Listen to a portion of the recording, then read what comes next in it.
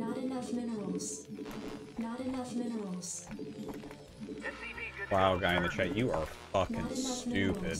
We're gonna give you a little timeout to think about how stupid you are. Jesus Christ. The people that don't understand what I'm talking about, how Protoss just sits there, you can literally go to Scan's stream and ask him right now. Like, what does Artosis mean by Protoss just sitting there? Every Terran, every actual Terran player knows exactly what I'm talking about. Where they literally just sit in an arc outside of where you are, and they just get ready. And they're just like, okay, now we attack move because he's unsieged, that type of thing. And then I see people type stupid shit like, oh, how do you, expect to just sit there as Terran if Protoss is just sitting there? You can't attack into that. You cannot. You must deflect everything perfectly while getting upgrades.